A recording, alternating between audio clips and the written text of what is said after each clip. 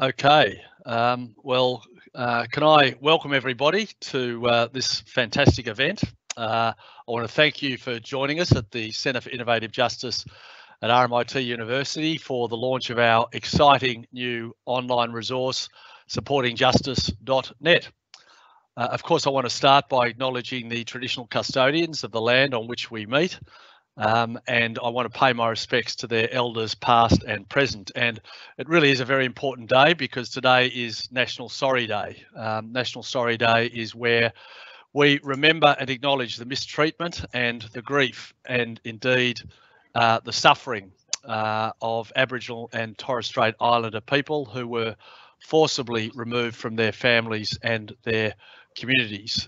We also should remember that starting tomorrow is National Reconciliation Week. Reconciliation is a very important journey for all Australians as individuals, as families, as communities and as organisations, and importantly for us as a nation. So it is appropriate that we are meeting at this particular time during National Reconciliation Week and on National Sorry Day. I am very proud to be introducing to you supportingjustice.net.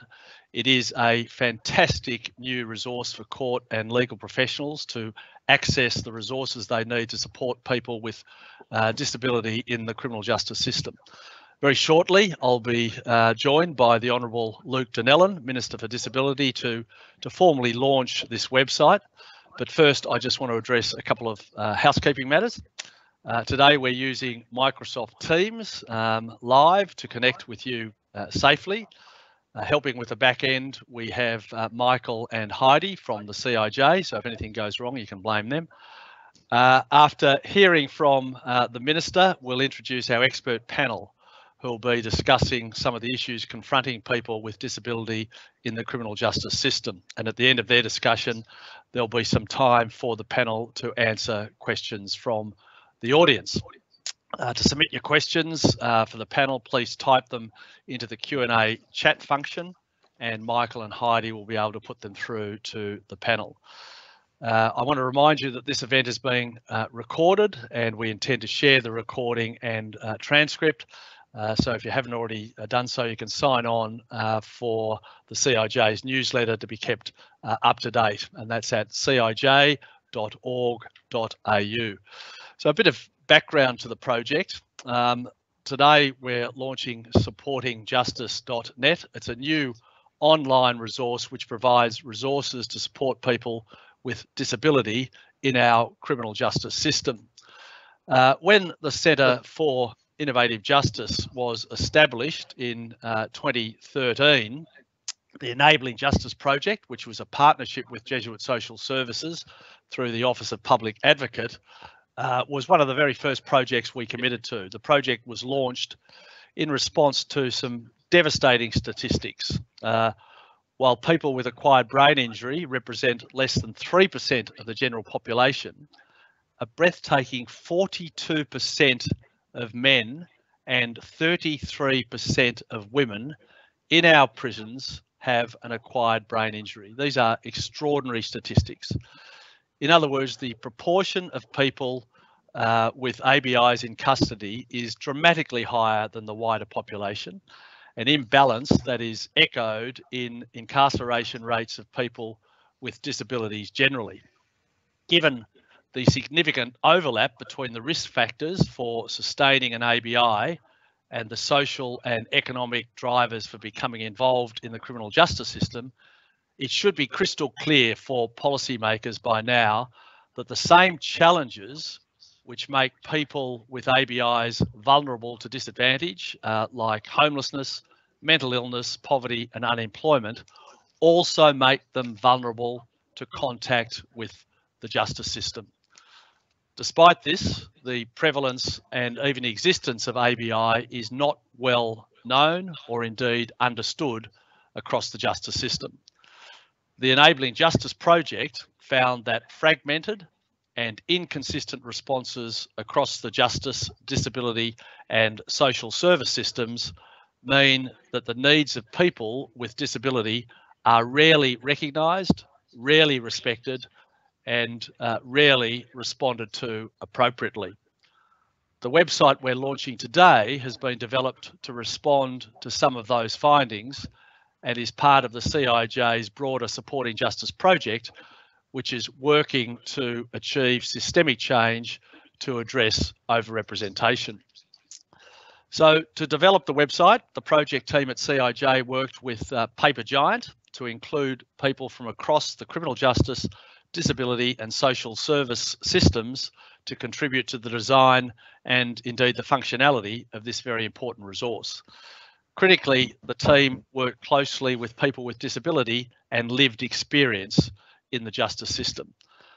I guess my long term in government taught me that though good ideas and information are crucial, there is no more powerful source of information about an injustice than hearing it from those who have actually lived it. The project team adopted a human-centred design approach to developing this website, and I've got to say we're extremely fortunate to have self-advocate Dorothy Armstrong as part of the project team to ensure that lived experience informed every stage of this resource's development.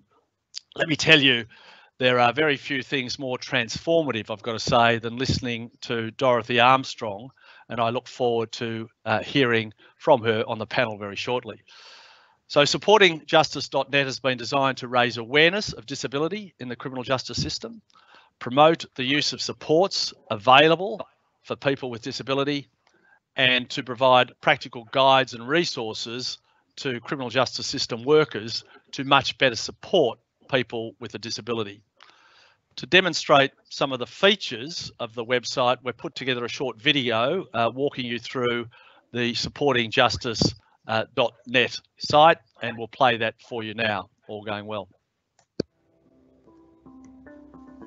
Welcome to supportingjustice.net, an online resource developed by the Centre for Innovative Justice at RMIT University and Paper Giant. This website has been designed for court and legal professionals to help them better support people with cognitive disability in the criminal justice system. Supportingjustice.net includes information about disability in the criminal justice system, practical guides and resources for court and legal professionals, people with disability and their supporters, information on services and programs, and the personal stories of people with disability who have had lived experience of the criminal justice system. People with disability are significantly overrepresented in our criminal justice system. The facts section of supportingjustice.net includes introductory information on acquired brain injury, autism spectrum disorder, dual disability and intellectual disability.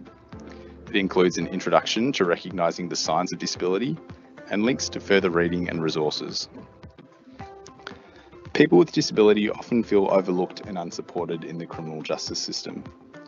The personal stories section includes profiles of Tom and Poppy from the Centre for Innovative Justice and the Jesuit Social Services Enabling Justice project. Following their stories, the page includes links to resources on the website that have been designed to respond to the lived experiences of people like Poppy and Tom. People with disability, lawyers, court staff and judicial officers were all involved in developing the resources on supportingjustice.net. Under resources for lawyers, judicial officers and court professionals, you can find practical guides and downloads to help you better support people with disability in the criminal justice system.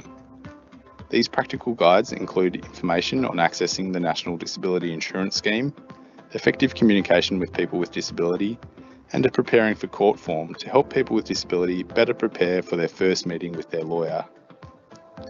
Supportingjustice.net includes a downloadable workshop kit which can be adapted to support professionals wanting to prepare professional learning activities and promote disability awareness in their organisations. People with disability, support workers and clinical staff can find it difficult knowing how best to prepare for court. Supportingjustice.net includes practical guides to getting legal advice, finding support and preparing for court. Under services and programs, supportingjustice.net includes a guide with contact information for support and disability services relevant to people with disability in the criminal justice system. This page includes links to other service directories such as Ask Izzy, as well as specific information on court dates, the NDIS, family violence, victim and witness services, Aboriginal community-controlled organisations, and more. Thank you for watching. If you have any further questions or feedback, please contact the Centre for Innovative Justice at cij@rmit.edu.au.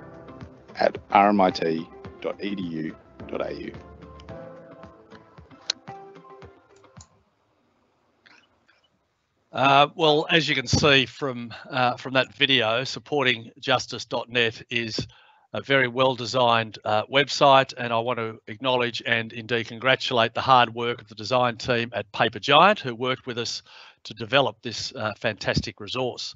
I encourage you all now to get out your phones, or if you're watching on a work laptop or computer, go to your internet browser, type in supportingjustice.net and bookmark that page. But it's now my great pleasure to invite and introduce you to a close friend of mine and former colleague, the Honourable Luke Donnellan, Member for Narre Warren North, Minister for Disability, Child Protection, Ageing and Carers. This is a bloke who has social justice running through his veins, and in the disability sector, he is making a difference, wants to continue to make a difference, and it's a privilege for all of us to have Minister Donnellan here to officially launch the supportingjustice.net website. Welcome, Luke. You're on mute. Always get the best answers when I answer my own questions.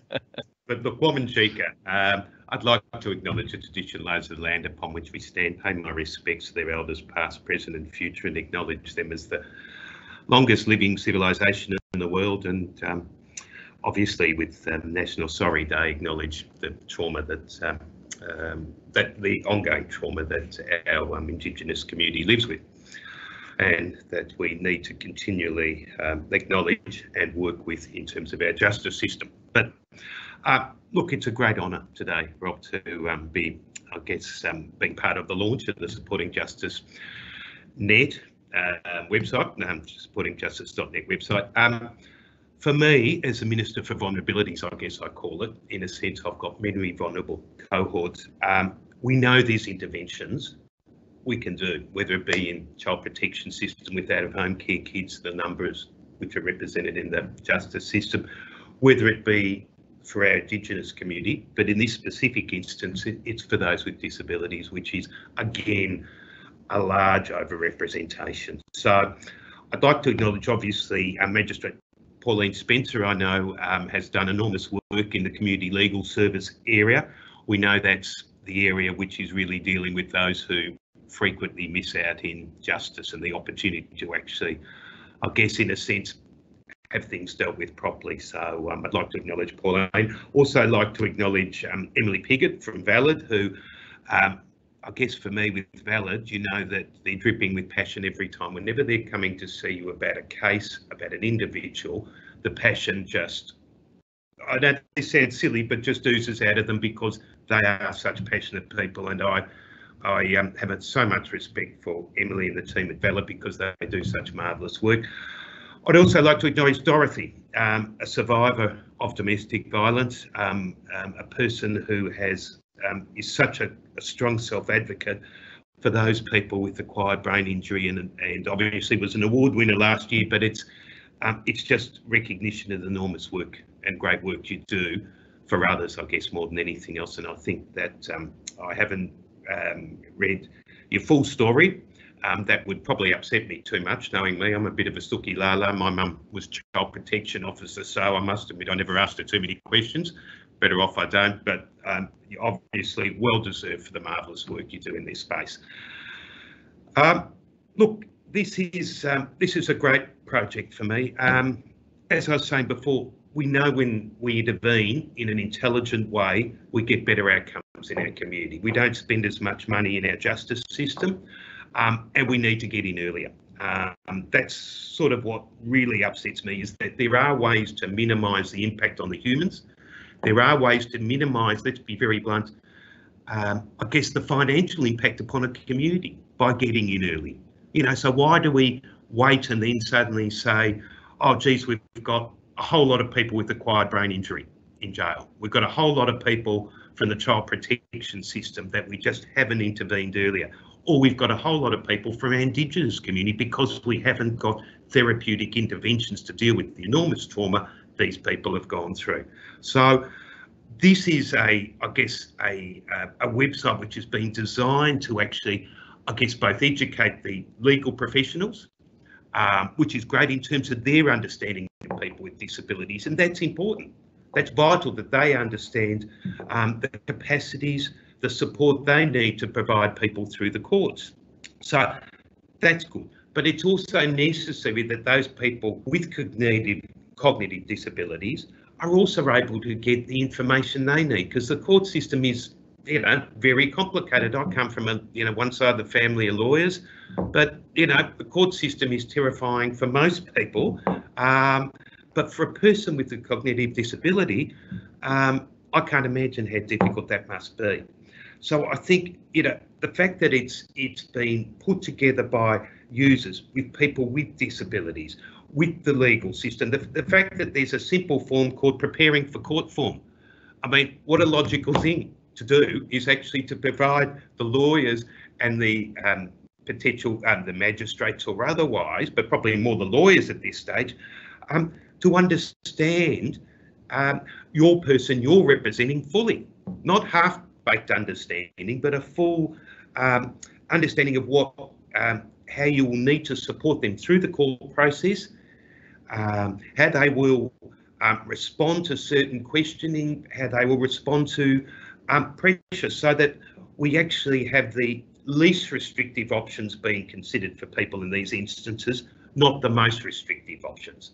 So, look, I can only say, to be blunt, there's a lot of other areas in this space that we need interventions, and I'm, being a Minister for Vulnerability, I know we're nowhere near where we should be, but geez, this is a great move forward. And in many ways, I know that for Rob and his team, they'd rather have a fight than a feed, in a sense, and that's a fight over justice.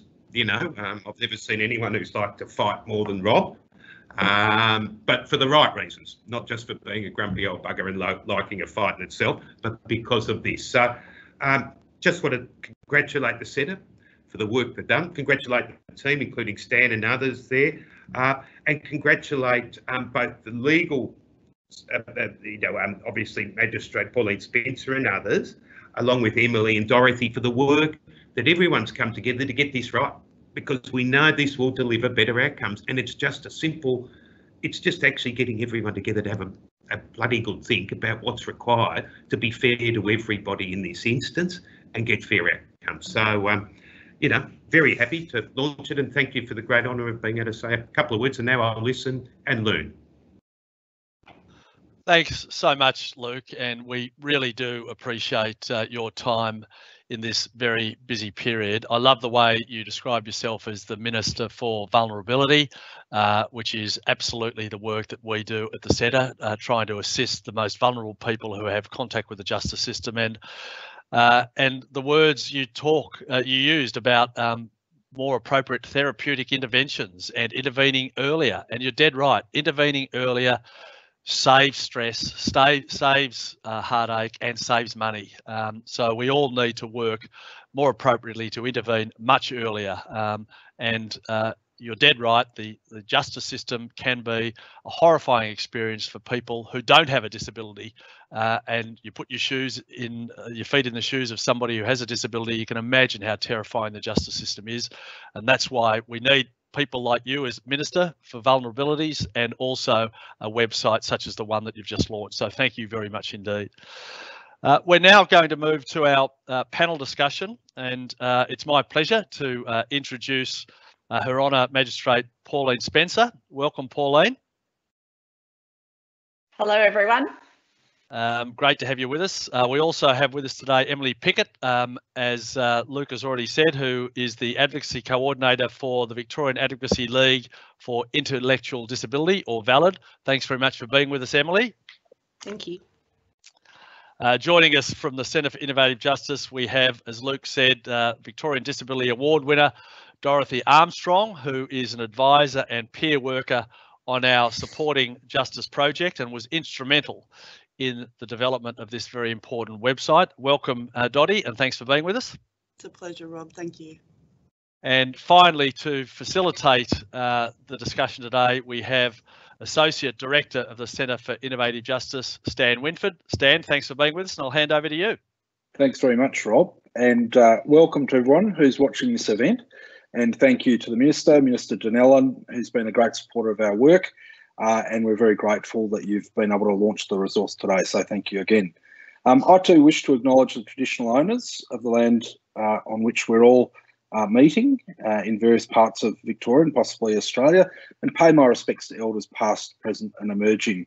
And also want to acknowledge that today is National Sorry Day, and for members of the stolen generation for whom historical injustice has been an ongoing source of trauma, I just do want to acknowledge some of the work that our centre's been involved in, and indeed the work of the Minister's government in expunging criminal records which were given to members of the stolen generation as children when they were removed from their families. And it's great to see that the government will also be introducing a spent conviction scheme later this year, which will go some way to addressing some of the challenges that we face in terms of reducing recidivism and allowing people who've been involved in past criminal conduct to rehabilitate. Welcome to all of our panellists, Dorothy, Emily, Magistrate Pauline, Spencer, who've also been supporters of our work along the way, and many of whom have, or all of whom have contributed to the development of the resource. I'd like to start the discussion today by starting with the problem, which is the lack of access to justice for people with disability. And access to justice can be thought of in lots of different ways, and it can relate to the way in which people access courts. It can relate to the way in which they're able to participate in processes that affect them, including, justice processes that take place in courts or in corrections or in prisons. And I think first it's appropriate that we hear from Dorothy Armstrong, who's probably better placed than any of us to address this question based on her own experience. Dorothy, what do you see as the biggest barriers to access to justice for people with disability?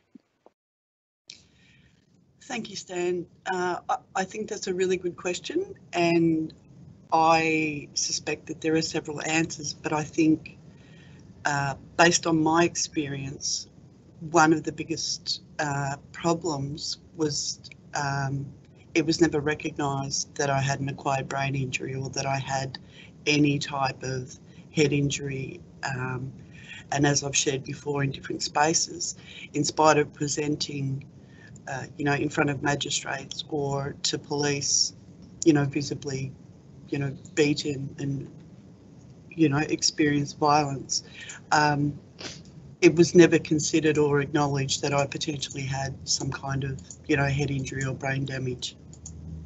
Yeah. Yeah. Thanks, Dorothy. I think your story really tells us a lot about how often the signs of disability are missed or overlooked by people, and those opportunities are lost. And, it can lead to ongoing contact, which is really unnecessary, and people can remain entrenched. So thanks for that. Emily, if we want to address that issue, and also if we want to address the overrepresentation of people with disability in the criminal justice system more broadly, where do you see the opportunities? Stan, I was just thinking about what Dorothy was saying, and just thinking about the way that we conceptualise things in society. And I suppose, concept of crime, disability and justice are socially constructed ideas, and we've, constructed pathologies around disability that disempowers and discriminates against people with cognitive disability. So we ask people with cognitive disability to mould themselves to the systems we've created for them, rather than the systems being created to meet people's needs. I think in that sense, the justice system is probably incompatible with disability rights and disability politics, and with the UNCRPD, United Nations Convention on the Rights of Persons with Disability, because it's still a system that relies really heavily on clinical opinions to make legal decisions, and it's still invested in the medical model of disability. So it's incompatible with our obligations under the UNCRPD, and it's incompatible with our human rights obligations in Victoria under our own charter, and it's also incompatible with the NDIS Act. And I think at valid something that we frequently see, and we work specifically with intellectual disability, not other cognitive disability more broadly. But one of the things I suppose that we see frequently with the people that we work with is that there are a whole lot of professional reactions to people around that are based on assumptions around risk and behaviour and decision making and what a person's life should look like. And in those situations, the person with a disability has decisions made on their behalf. So we often find that when we become involved with those people, nobody's actually thought to ask the person what they want their life to look like. So the person often feels really disempowered and is often really inexperienced with making their own decisions, which then just reinforces the idea that they can't make their own decisions. And then this reinforces, again, the idea that the person can't make their own decisions and therefore requires some sort of restriction. But we don't usually ask people how we can support people to make their lives better. So we don't, you know, we're not thinking about principles like self-determination. Yeah. Thanks, Emily. Sorry, that was a very long-winded answer. No, it's a very thorough answer, and so many different issues there you've touched on, including how we can protect and promote the rights of people with disability within a system like the criminal justice system, which is not necessarily sharing those aims in certain cases. I thought I'd chip in here too with what I, through our project and working with others on supporting justice, have come to see as some important areas for change. I think obviously developing priorities through working with people with disability, understanding how they experience the system is a really good way to start in tackling these problems, because so often the solutions that are prescribed are developed without their input. And, you know, if 42% of men in our prisons have an acquired brain injury and very significant proportion of people in prisons generally have some form of cognitive impairment or disability, something's not working. And one of the things that we haven't really tried to address this is to think about what it's like for people and what they might say would have helped them or what would have improved things for them. Through our work, we've explored the causal links that are driving people into the criminal justice system and keeping them entrenched within it. And what we've found through that mapping process and through our work with people with disability and consulting others in the system is that there are really 4 areas that we think could be tackled as priorities that might have the greatest impact in addressing the challenges that we face. We think that early intervention is really important, and you know, that's a bit of a catchword, but there are some really concrete examples of how that might work. And in the criminal justice system, it can mean diversion or opportunities, for example, for young people to access support earlier. We think that disability and trauma awareness is really important. So people who work in the system need to better understand trauma and disability, and they need to get more access to people like Dorothy, who are self-advocates, who can really give them a much better understanding of what it's like and perhaps build a bit of an empathy and understanding about what's going on for people. One of the things we also saw was that our system's very fragmented, and often information that's held in one part of the system is not shared. And often parts of the system, if you could call it a system, don't collaborate. So we really think that cross-sector communication, information sharing could be improved to drive better outcomes for people with disability in contact with the criminal justice system. There's just one example. There's a program that the Office of Public Advocate delivers called the Independent Third Person Program, which is great in that it offers support to people who come into contact with the police during an interview, but really it's a one-off, and there's no continuity there. That kind of program that could be strengthened to provide referral and support across the system, and also to assist in much earlier identification and recognition of people with disability and their needs. Because most of us know that for many people, and I think, Dorothy, this is your situation too, they've been through the system and in and out of the system many, many times before anything's been picked up and anything done to address their need for support, and anything done to sort of divert them away from that pathway. Finally, I think the 4th thing we've identified, which is really important, and this is probably not going to come as any surprise to anyone, it's housing. So there's just a need to increase pathways into secure long-term housing for people with disability in contact with the criminal justice system. Obviously, public housing is in short supply. We need more than is currently available. And what's important in relation to people with disability who've had contact with the criminal justice system, we think, is that it's not just about building capacity, it's also about the support associated with housing to maintain tenancies and support during tenancy. So I think there's a real opportunity for more innovation in this space, as well as the good work that the government's already doing.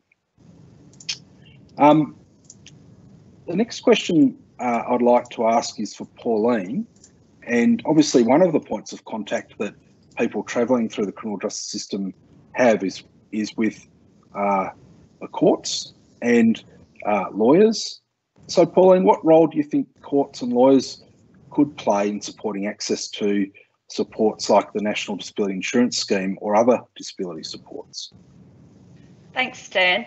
I think the value of the project for me has been, as Rob pointed out, hearing from people with lived experience of disability about what they need. And really those three things that came out of the original Enabling Justice report that the Centre for Innovative Justice and Jesuit Social Services did, and Dorothy, you were part of that, and the Voices for Change group, where people with lived experience talked about three things: recognition, respect, and support. And for me, that's providing a map for reform going forward for the courts. If we think about recognition as the first point, Dorothy very clearly says that recognition, or the lack of recognition in your case, Dorothy, really led to a whole lot of injustices that flowed from it. And we need to have systems in place in our courts that recognise as early as possible, for that early intervention, that a person has a disability that they may not even know they have themselves. Ask a few key questions at a few key moments. And one of the things the Magistrates Court of Victoria is thinking about at the moment is how can we better triage our high volume of cases, so that at the earliest point of contact, whether someone's walking through the door of the court or are in the cells on remand, that we can triage, ask a few key questions and get them into the right level of support at the right time. The second area then is respect. And the great thing about respect is it doesn't cost any money. It is a change in attitude and a change of approach. And that's about respectful communication and building the ability for people to participate equally in the processes by giving them informed information so they can make informed decisions. And so I think there's a lot of work we can do around educating people to be disability aware and trauma informed. Both the lawyers, the prosecutors, the security staff at the front of the court, right through to the magistrates. And what's wonderful about the supportingjustice.net resource is that it does provide a lot of really great resources for effective communication to build that respect. And then the third aspect of that map that the people with lived experience have talked about is support. There's no point in recognising, there's no point in respecting if you don't follow through with support. And what's been interesting, there's a great researcher, Eileen Baldry, who talks about people with disability actually being caught up in agencies of control, that they're compliance and control, and they're just pulled into the system. And we see it as magistrates, people just that inevitable slide into prison because they're not being provided with what Eileen Baldry talks about, the agencies of support. So they're being tied up in this system of agencies of control and not given the right support at the right time to change the trajectory of their life. So the support's really important. And at court, we know that that point of crisis can be an invaluable time for support to be provided. And what we have in our courts through the great work of people like Jelena Popovic and other magistrates and successive governments along the way supporting the expansion of therapeutic jurisprudence in our courts through court support programs like the KISP, the Court Integrated Services Program, and the wonderful work that the court support workers do, but also for people with more complex needs, the assessment and referral courts that exist. They exist in pockets throughout the state. What we'd like to see as a court, that no matter what postcode you're in, that you have that triage, that mainstream support, and if your needs are complex, that special support with the assessment and referral court, so that continuity of service for different types of needs is available across the state wherever you are. So that's the sort of thing we're thinking, and it's been great for me to have that map provided by the people with lived experience to actually help me conceptualise where we need to go from here. Thanks, Pauline. I think that's absolutely right, and I'm really pleased that you've come back to the Enabling Justice report and those three things: recognition, respect and support, because I do think they sum it all up in many ways. And certainly sort of the idea of recognition, for example, is just so critical in relation to people with acquired brain injury who were experiencing what was pretty much an invisible disability. And interestingly, that term, we use that because the word identification was often used. So people were saying, oh, you need to identify who these people are and you need to assess them. But so often nothing really happened after that. There wasn't a response that followed the assessment. And recognition was a different concept, which was, thinking about it in terms of following through. Dorothy, I think you're on mute, but you had a response you'd like to add to that there? Thank you, Stan. Emily did also. I actually just wanted to say at this point, it's really important for me to let people know that, the woman that you see and hear today is not the woman that I've always been. I have certainly had numerous experiences in my life where I've been non-verbal because I've had such damage, to my brain that I've been unable to communicate. So I'm aware that I may, present okay and that I'm in a much better space than what I have been. But this is not how I have been always. I have presented to police non-verbal. I have been non-verbal, in the justice system. And, one of the words that has been used, which is very true for me, it's beyond terrifying.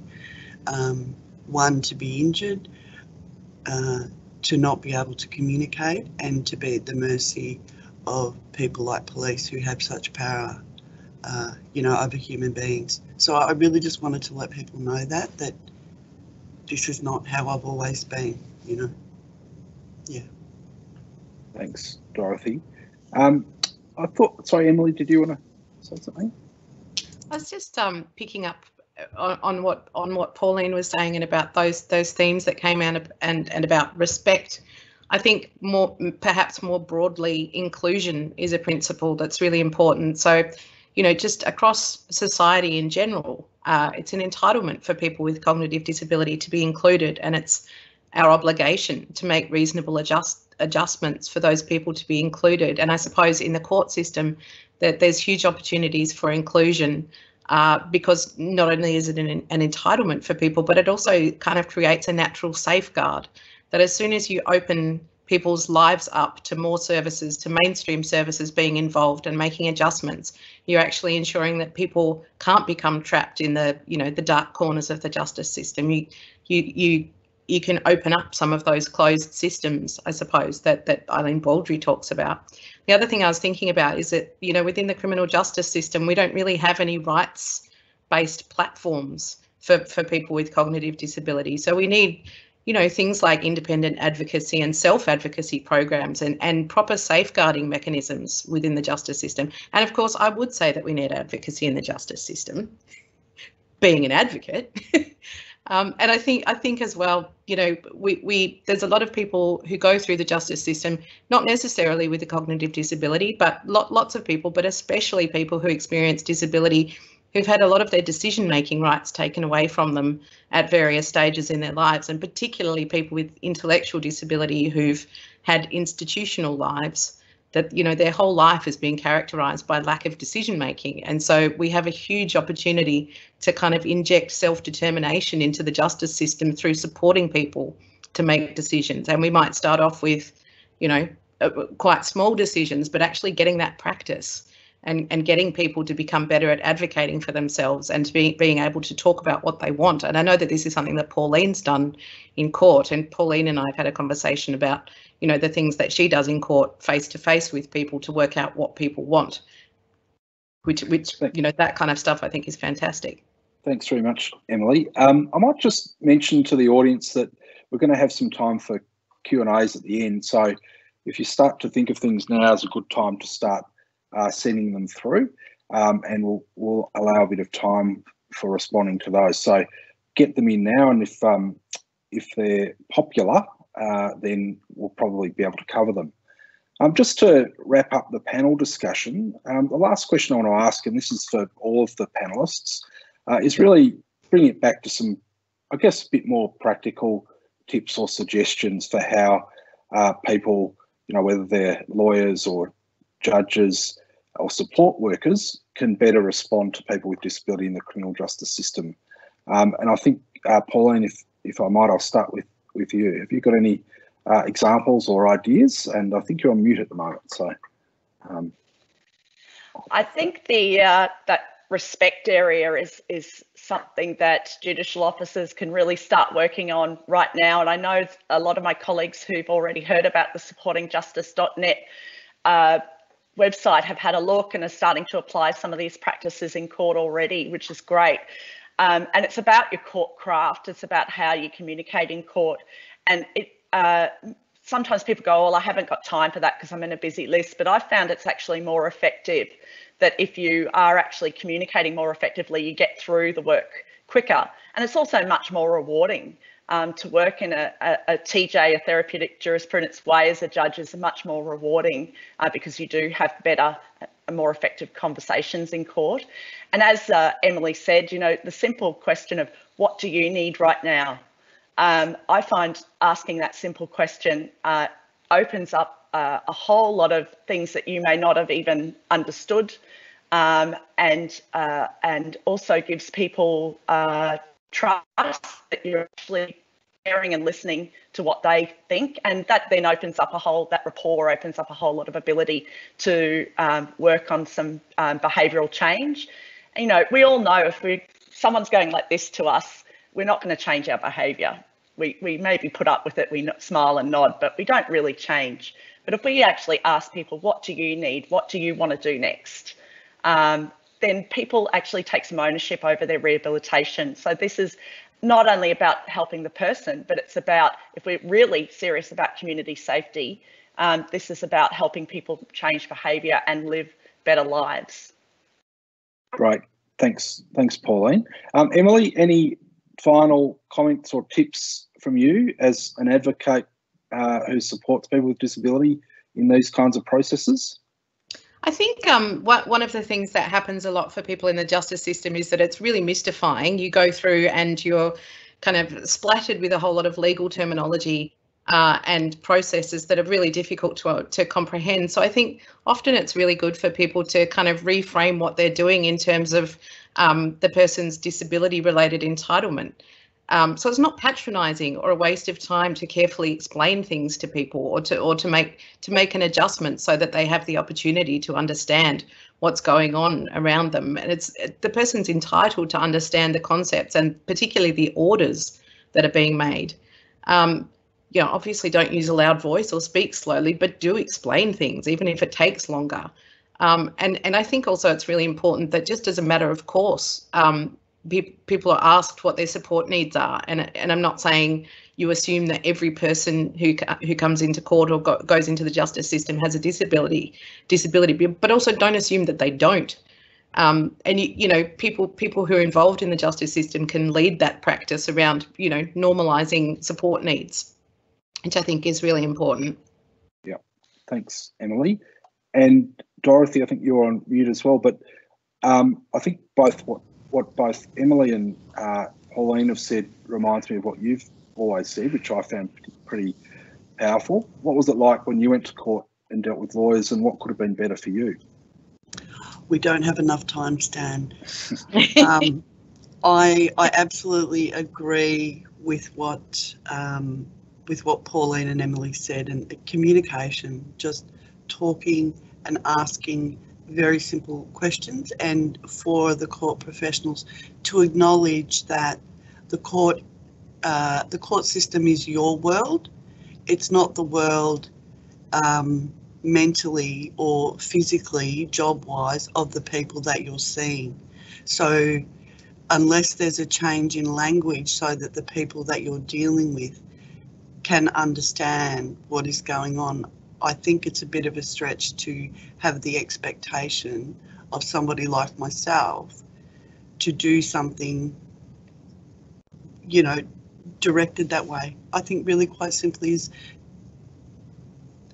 just be respectful and ask some really simple questions, like Pauline said. That's it. Yeah. Yeah. Thank you. Thanks, Dorothy. Yeah, I remember very well when you said no one ever asked me, you know, how did I get here and what do I need? And I thought that's very true, that all these things go on around people, and that simple question can unlock so much potential in terms of understanding what your needs are and responding to them appropriately.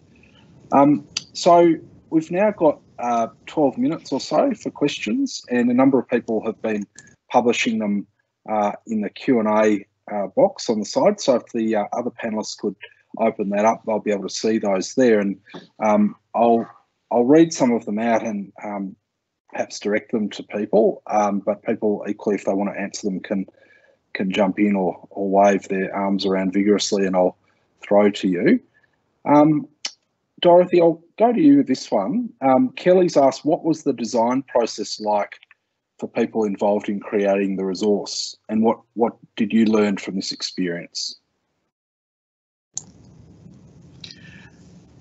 That's a really good question, Kelly. Thank you for asking it.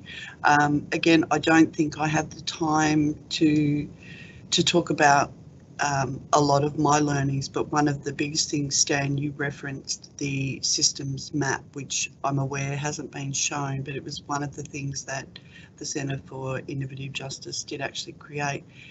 And for me, when I first saw that, I was so completely overwhelmed to see a visual of what the justice system looks like and what it's like for somebody travelling through it. And one of the things that I felt quite immediately was there it is, thank you. That's the map I'm talking about. Good luck reading that, right, isn't it? Yes. But it helped me to have so much more empathy and compassion for the people that work in the system. Like, I can only ever talk about my experiences and the way that I've been affected by them. But looking at something like this, all of the professionals working in that system, it caused me to have, as I said, so much more empathy and understanding for them and the position that they're in.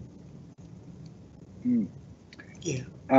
Yeah, look, I learned a lot from participating in that process too, and I don't have time to go through all the things I learned, but one of the really interesting things I learned was how to ask people about their disability in a respectful way. And I always felt kind of awkward about doing it, and not quite understanding why people might be cagey about it too. And what I found was that people with disability who've been through the criminal justice system can be exploited because of their disability. And so when you're asking someone about their disability, you've got to do it in a way that explains to them why you want to know, and also that helps them get a sense of what the benefits are for them of disclosing that. So often disclosures can be used in ways that are harmful to people. So it's completely understandable that people won't necessarily immediately start listing what the issues are that they face.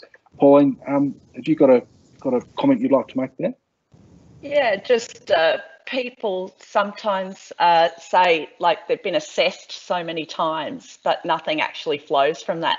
So I think the recognition is very important, and triage and assessment is very important, but we do need to make sure as a system we're backing it up with the right support, because, you know, it's very frustrating for people. They say they've had assessed here, and they still don't have the support that they need to turn their lives around. So it's very important that we think about this as a package, that you need both the recognition, the respect, and the support.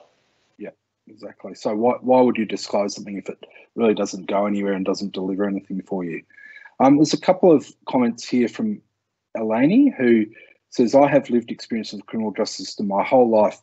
Others made decisions for me, so I had no idea how to speak up for myself. I've since learnt this, so I agree. Advocacy and self-advocacy are needed. I had no contact with the system prior to this and did not understand any of the terminology and was frightened to ask. Emily or Dorothy, do you want to respond to that? Yeah, I'm happy to, Dorothy. Eleni, that absolutely fantastic comment. I think one of the things that we miss often is that there are things that a lot of people take for granted, like decision making, and a lot of people take decision making for granted as a right that we have, and yet we also know that there are lots of people who become involved in the justice system who don't have that right, and we don't see decision making as a really complex, nuanced process. We sort of see it as this weird static snap thing. So I think for people going through the justice system, we're asking so much of people, throwing so much information at people and then asking people to make informed decisions based on information that's, incomprehensible to the majority of people. So I think, and of course I would agree that advocacy and self-advocacy is really important, but I genuinely think that it is, because we have the opportunity to help that group of people become more empowered to ask questions, demand information, demand adjustments to the way information is given to them, and to seek support for decision making, so that the experts don't always assume that they're making poor decisions and use that as a justification for restriction and control. Thanks, Emily. Do you have anything to add to that, Dorothy? You're on mute at the moment. Thank you, Stan. Probably just to agree with what Emily said, and I really appreciate, excuse me, the woman who shared that experience, and I very much relate to that. And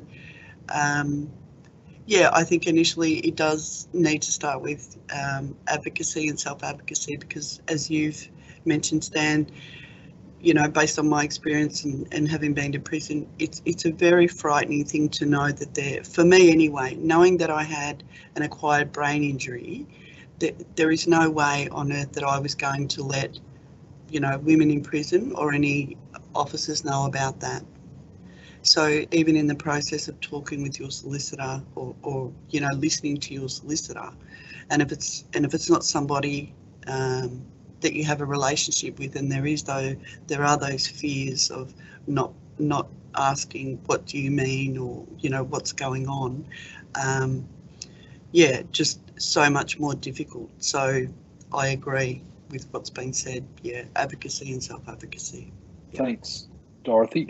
Pauline, there's a question from an occupational therapist here who's sort of saying, I don't know if you can see it there, that in her experience, some lawyers resist assessments that might identify cognitive disability because they're worried that it'll result in a harsher sentence, because magistrates might assume that a person with a disability is less capable of behaviour change.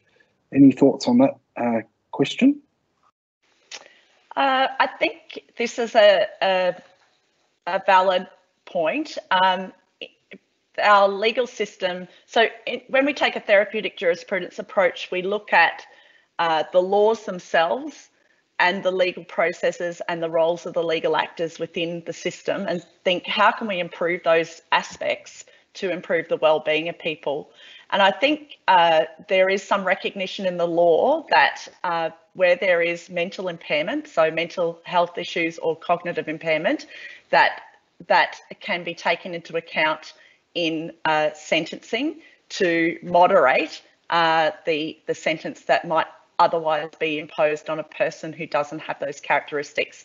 So there's certainly an education piece about how we need to work differently at law with people with mental health issues and cognitive impairment. And I think systems like the supportingjustice.net website as a training tool, these resources are really important to get that message out there. Thanks very much, Pauline. And there's a couple of questions that we don't have time to get to that sort of relate to how we'll make this resource more widely available to people in prisons or in other jurisdictions, because it's currently primarily focused on resources in Victoria. And those are questions that we'll respond to perhaps in other ways, but stay tuned. And thank you for all your contributions. It was a really great discussion. I'd like to pass it back to Rob now to wrap up for today's event. Thanks very much, Stan. And hasn't the word respect come through through every one of our presenters? It's pretty clear, and it's not rocket science. Like, just show respect for people who come into contact with the justice system. And I've got to say, Dorothy, I loved your comment, particularly addressed really at people who work within the justice system, that the court system is your world.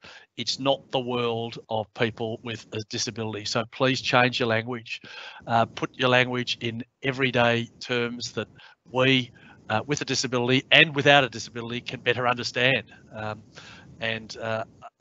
love the comments that have been made also by you, Emily, in relation to just don't assume that people don't have a disability, and the system will work much better if you don't make those sort of assumptions. Look, in wrapping up, I want to thank Luke Donnellan. Luke has just left us, and he sent me a message saying fantastic, and he's learned a hell of a lot from the panel discussion today. So he was thrilled to be with us, and it's fantastic that he was able to be with us. The thought-provoking discussion of the panel has been fantastic.